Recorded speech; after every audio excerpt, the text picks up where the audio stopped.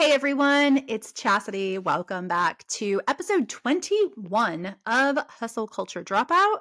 I am super excited to be here with you today. I took a couple weeks off in preparation for a vacation that my family and I did to the Midwest to see my oldest daughter, Brooklyn, and to spend some time with her. Everything was great.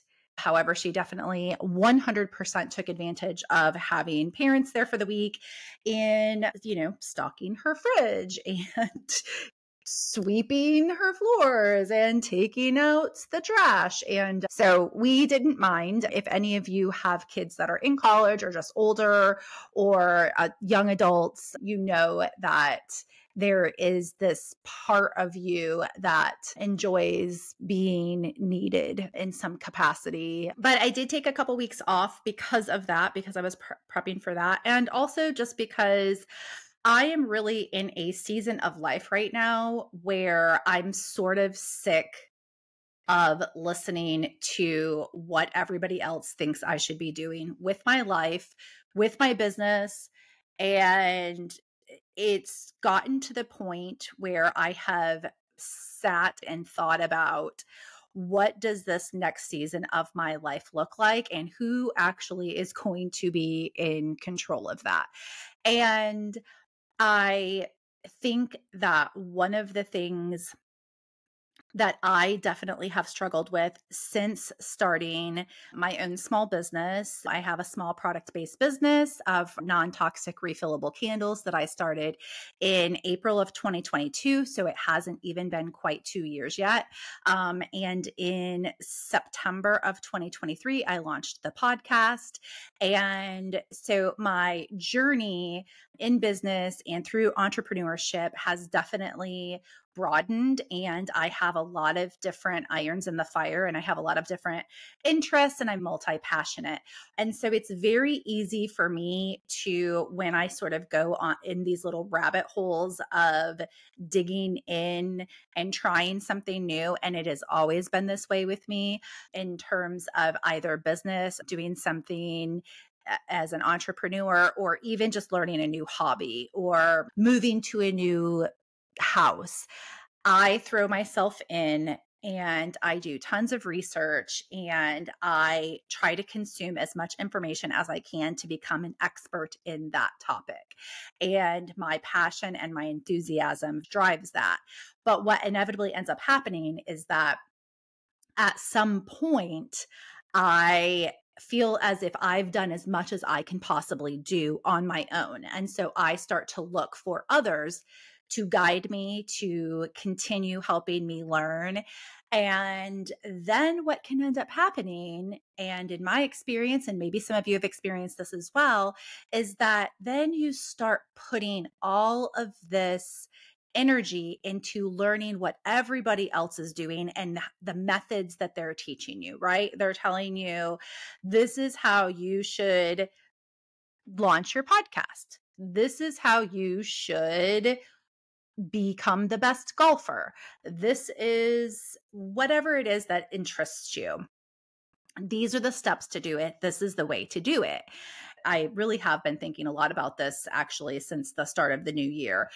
And it is really me tuning into myself, me looking inward and listening to what I have to say to myself, what I believe, what my core beliefs are, what my values are, and then really, really stopping long enough to understand and acknowledge that I probably know best for me. And I'm really at a point where I'm sort of over people telling me this is the path that you should take. In order to be successful, you need to be doing this with your podcast. In order to be successful in your product-based business, you need to be doing this. Now, that is absolutely 100% not to say that people don't know what they're talking about, but sometimes we can completely get like bombarded with it and we like are following all these different people and they have conflicting advice for us. And so we're trying to do all of these different things. Like we're going down this path and then somebody else tells us to do this. So we pivot and we do this. And when we put all of our effort into learning from other people, I think it's easy to put aside and to push aside what we actually know to be best for ourselves. And this example that I'm using right now is obviously very much related to running a business because that's what I do. But it also has to do with listening to yourself, listening to your body and what you need when it comes to your wellness, when it comes to your mental health, when it comes to relationships, and knowing innately what it is that you desire and what you want your life to look like, and then actually being the person who sets out and creates that. And so today we're going to talk a little bit about what it means to just like pivot, to like put on the brakes for a minute and to stop and to think about like, what is it actually that I want my life to look like? What is it that I am trying to achieve in this life? What purpose am I trying to fulfill? And how do I get there? And is it actually my heart's desire? Is it what I truly want to be doing? Or is it something that I think I want because that's what other people are doing? Is it something that I think I want because that's what society has told me and conditioned me to believe? And so I want to just talk about how it's not too late to rewrite your story at any moment of your life, whether you're 21, whether you're 41, whether you're 61, whatever it is. It is not too late for you to sit down and sort of take stock of your life and think, this is what's working. This is what's not working. This is where I need to have some change. This is what I think is going really well for me, but maybe I want to tweak it a little bit. Or this is like, this part of my life is absolutely like, I'm fucking killing it and I don't need to do anything with that. And that can happen at any moment, but you really need to get down like with yourself. Like you really need to dive in and turn inward and listen to what it is that you truly want and know yourself. I think so often we sort of find ourselves like in the world, right? Like we're just like in this world and we're like, like, why am I doing this? What am I doing? Like, whose dream was this? And maybe it was your dream at one time and it's just like not like your jam anymore. Also, totally okay. So, I just want to talk a little bit. This has been on my heart. This has really, really come into it's become very apparent for me lately that I have spent a lot of time over the course of the last like 9 to 12 months listening to what other people think I need to be doing with my business.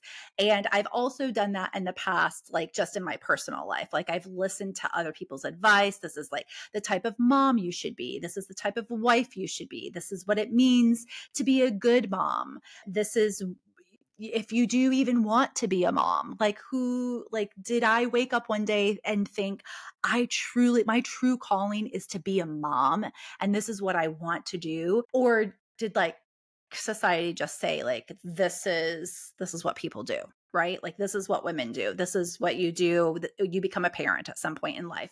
And I've just been thinking about that so much. And so I want to talk about that a little bit. I had this conversation with one of my best friends today about how, in terms of becoming a mom, right?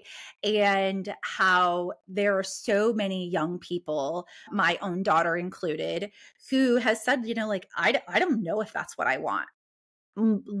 Not necessarily just like right now, but potentially ever. And of course, in the back of my mind, when my own child is saying this to me, I have a little like pity party because I'm like, well, like, I don't really give a crap what you want. Like, I would really like grandkids someday. So let's push aside what you think you want for your life and let's like really listen to what I want. And I mean, how unfair is that? Like, how unfair of me to put what I want out of like for my own life and make my daughter responsible for that.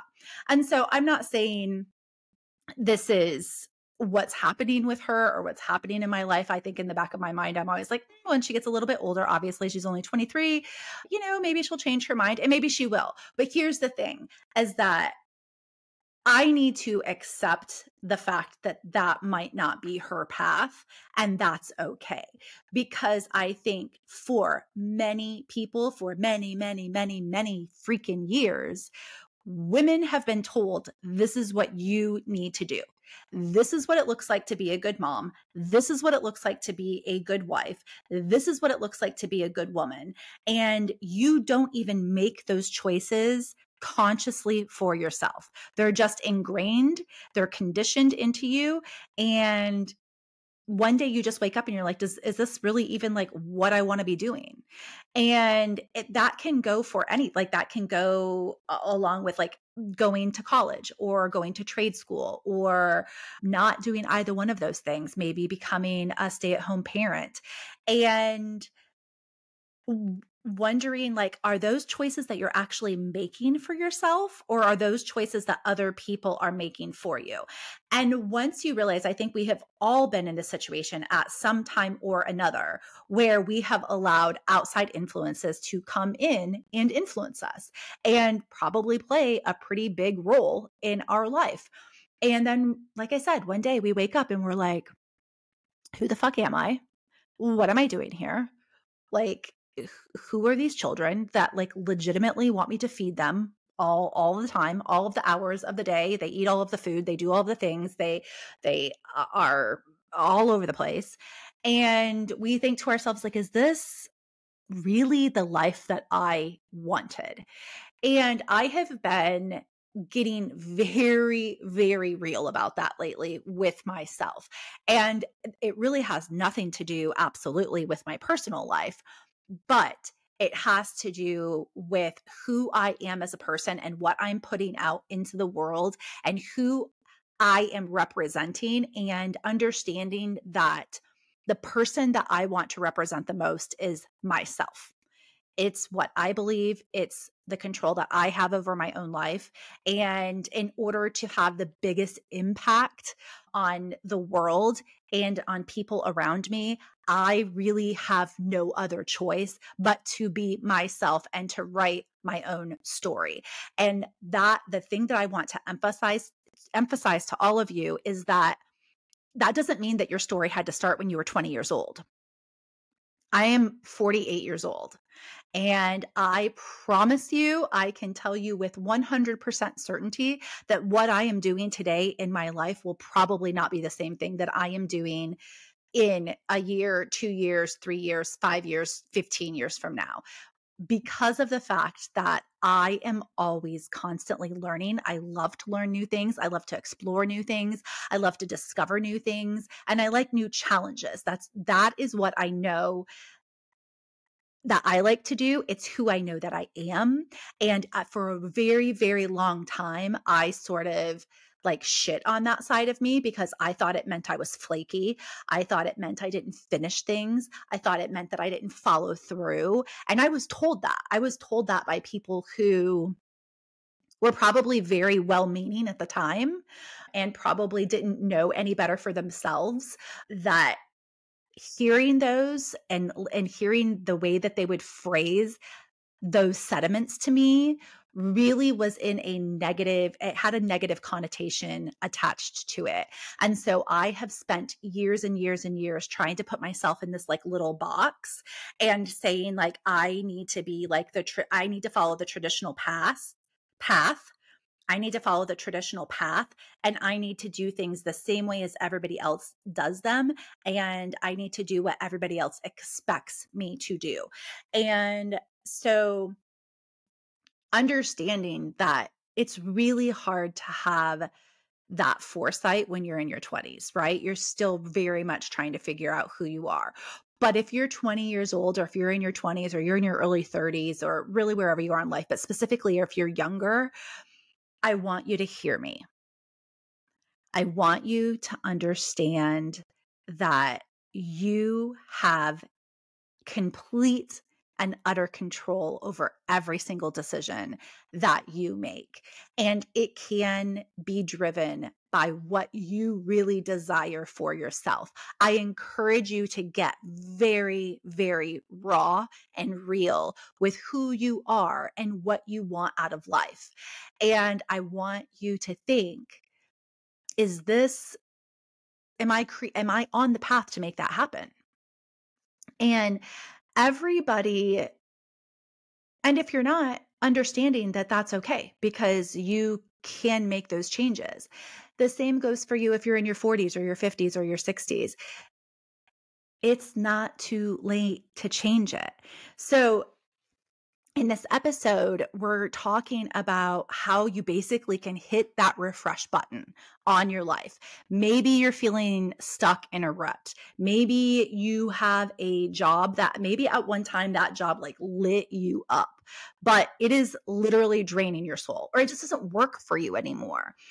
You're on a path that just doesn't excite you anymore.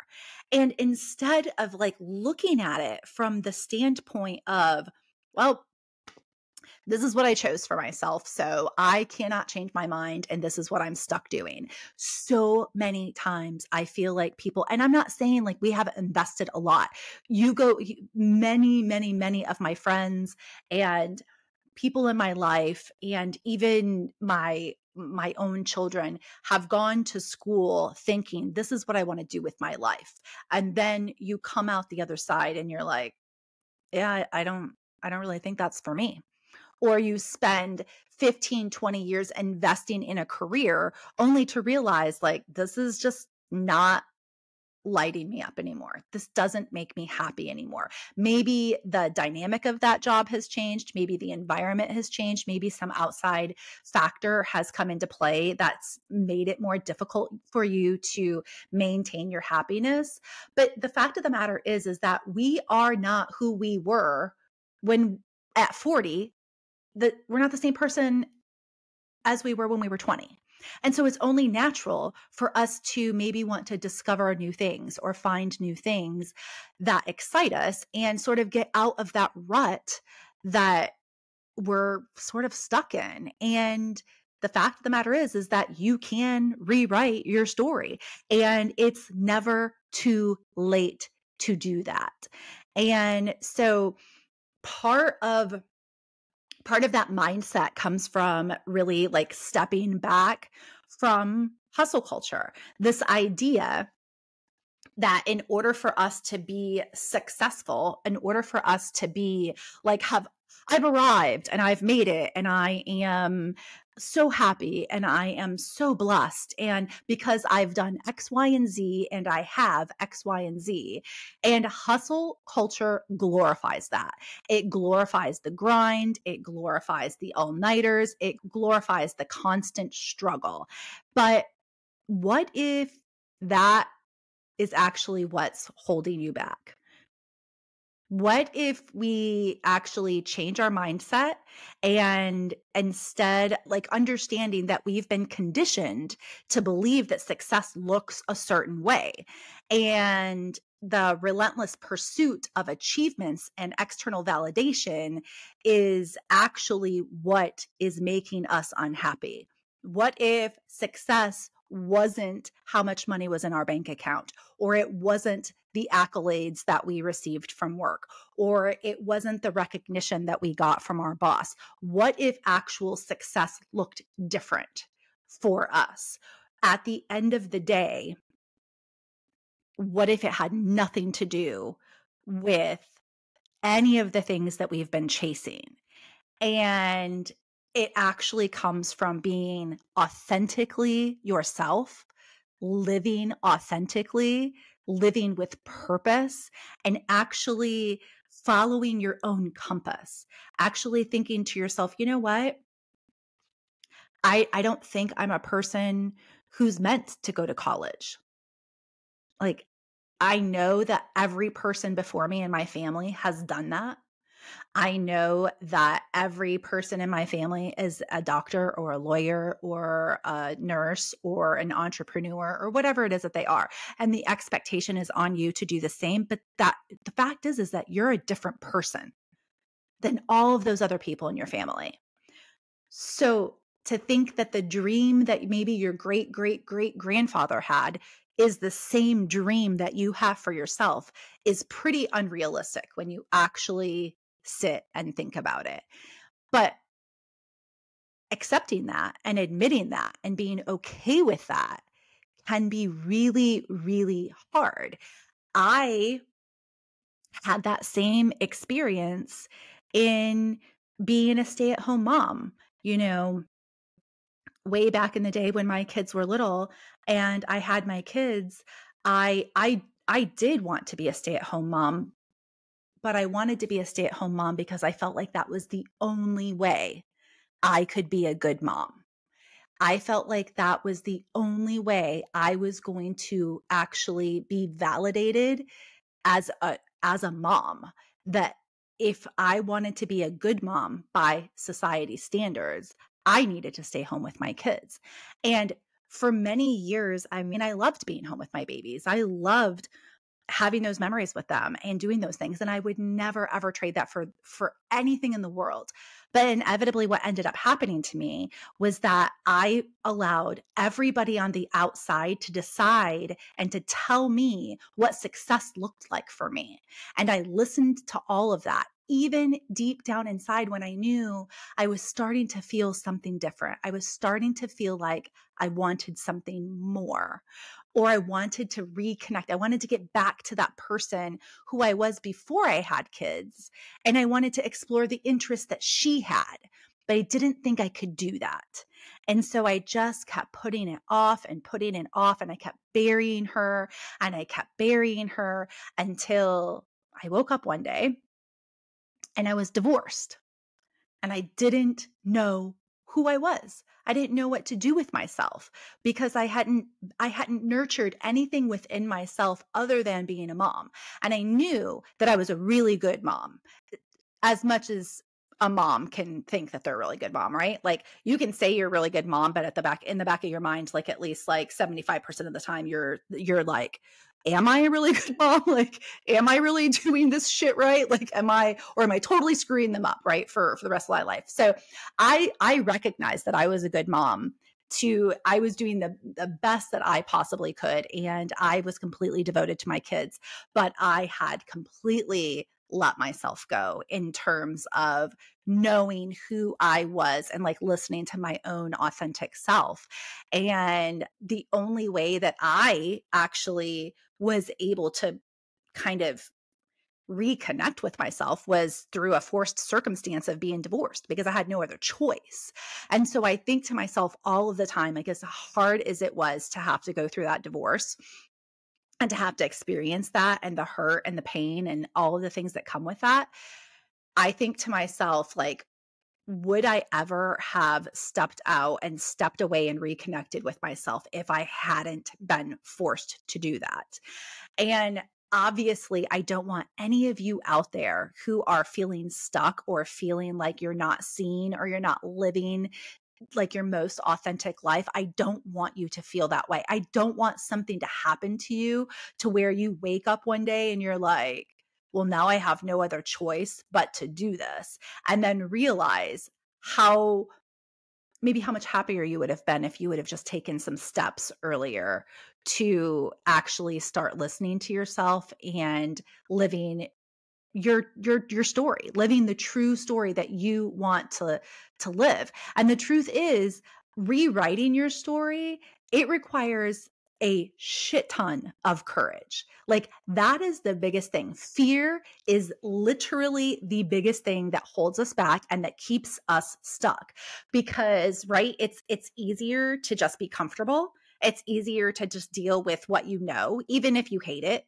Like going to a job every day that does not fulfill you anymore, doesn't make you happy, and is not serving you is literally easier than going through all of the steps to try to find something new, right? The same with a relationship.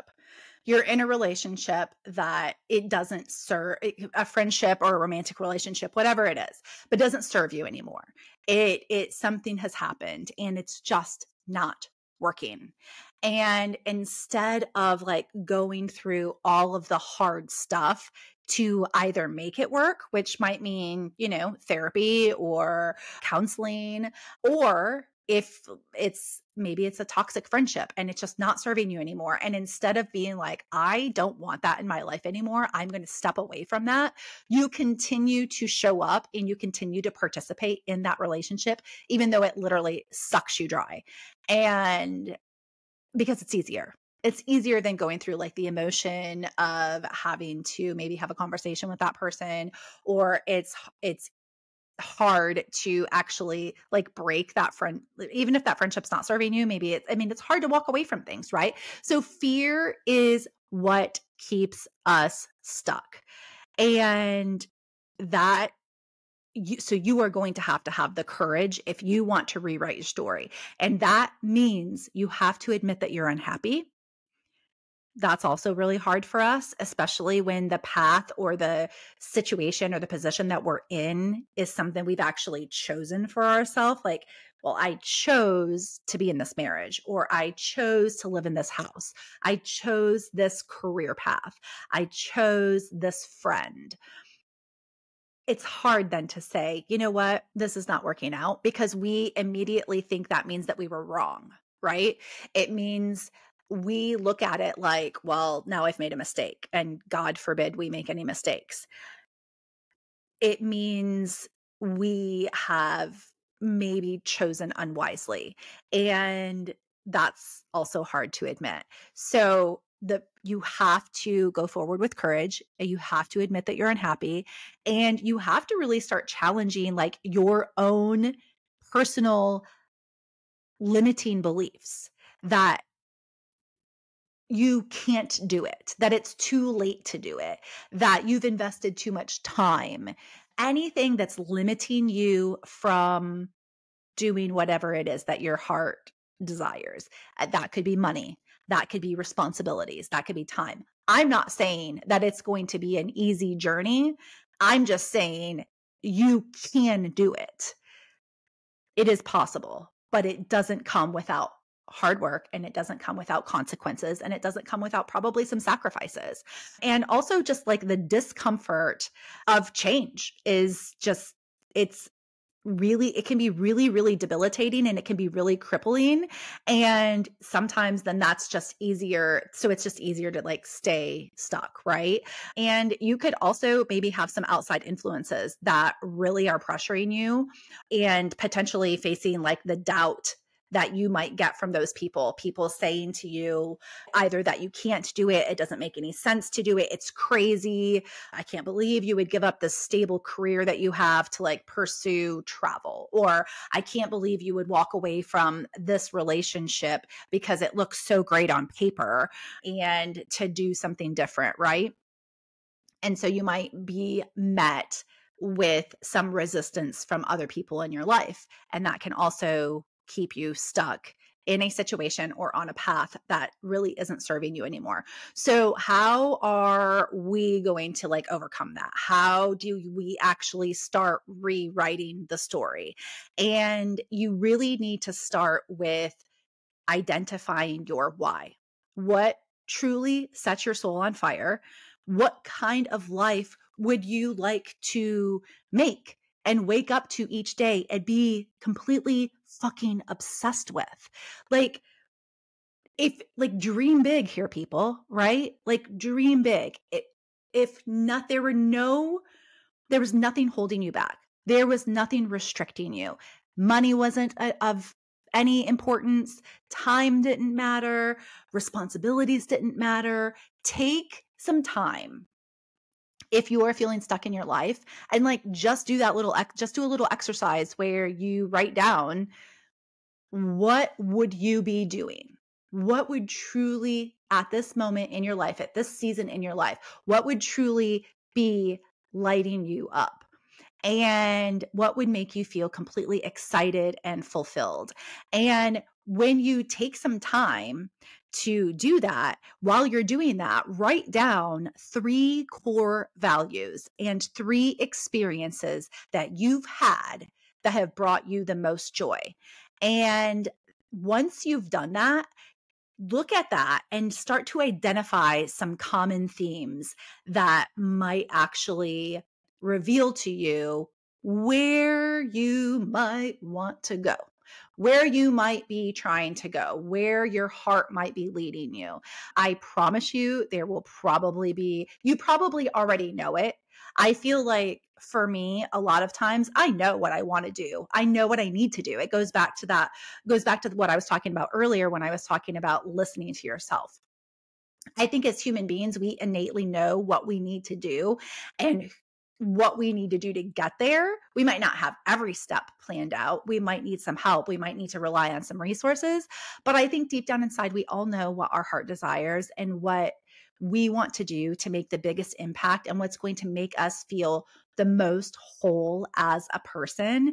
And listening to that and comparing that with what it is that maybe you've written down, if you've taken the time to do that little exercise, I think would be very, very incredibly eye-opening for you to actually think about. This is what keeps kind of coming up for me. This is what I keep leaning towards. And then reading what you've written down and see how those things align. Do they align? And again, this is doing this right now doesn't mean that you're like writing your story that's going to be from here to the eternity for you, right? This is a season of your life. We are in a season. Every single person who is out there listening to this right now, you are in a season of your life. This season is going to pass. You are going to be a different person. Yes, do I think that people have the same initial core values and we carry those around with us from year to year, season to season? Yes, absolutely, 100%. Do we have personality traits? Yes. All of that is obviously going to stay the same, but our experiences from day to day change us. They make us grow. They make us observe the world differently. They make us react to the world differently. And so, what's happening right now in your season of life, while it might seem really, really daunting and frustrating, and maybe it's not a great season for you right now, and as cliche as this is going to sound, it's going to pass. But cliches are cliches for a reason, usually because they're true. That also is the same thing about what's fulfilling you at the moment, what's making you happy, what's lighting you up, what's bringing you joy. It's a season of your life. It's going to look different in another few years. And that's going to be because of the experiences that you're having in this season.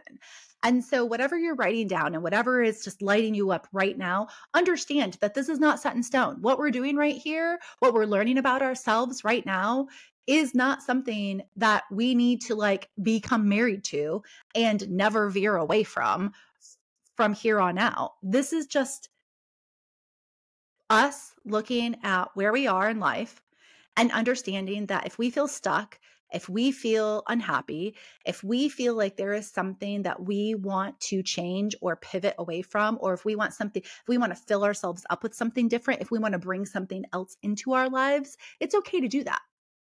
There's literally nothing wrong with that. In fact, I think that people who do that have the absolute richest lives because they're learning new things every day. They are experiencing new things. They're trying new things. They're discovering new things. And I'm just at a point in my life where I'm like, hell yeah, that's what I want. That is what I want.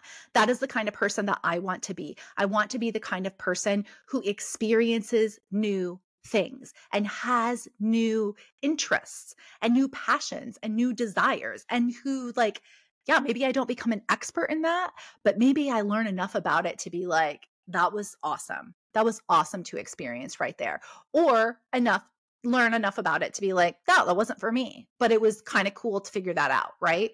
Figuring out who you are, what makes you happy, who are you at your core.